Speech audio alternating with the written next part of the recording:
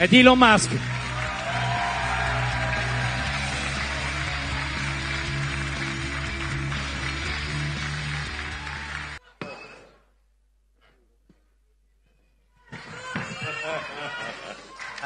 Elon. Should I stand up or? Where?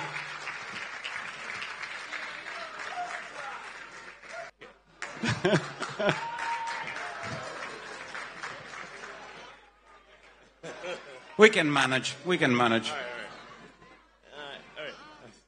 right. I'll see you soon.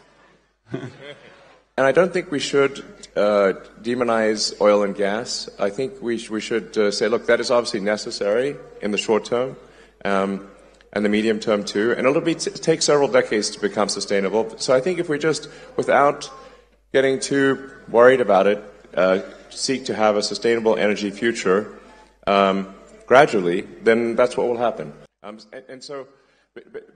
I think that some of the environmentalist movement has... Now, I think the climate change alarm is somewhat overblown in the short term.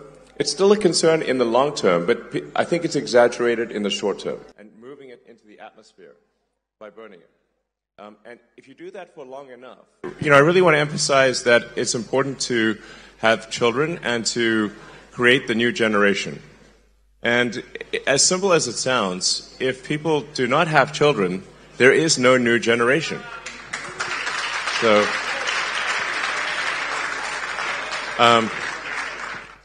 Italy is a great place to invest. It's a great, great country. But I do want to emphasize that I do worry about the low birth rate. And if a company is to invest in Italy, they're like, well, you have to say, like, will there be enough people to work there? It's a simple question. If the workforce is declining, then then who will work at the company? It's simple. If there's no people, there's no people to work. Yeah, but I mean, in 50 years, 60... No, but I think it's even sooner than that, though. You're so worried about that. Is the problem? I feel like a total Cassandra here, because I seem to be worried about it much more than other people. But there just needs to be people. If you don't make a new generation of people, there is no new generation of people. On X, and he's investing, for example. The brand advertisers are they're always worried about their brand, and maybe I think maybe a bit more than they should be. But I think it's a short-term issue. Like I said, the advertisers, they sometimes get upset, but then they usually calm down and they return to advertising. 100 years after it's created, we still remember it, and it's still a major. If you ask an AI, what is the most woke company on earth? It's Disney. Really?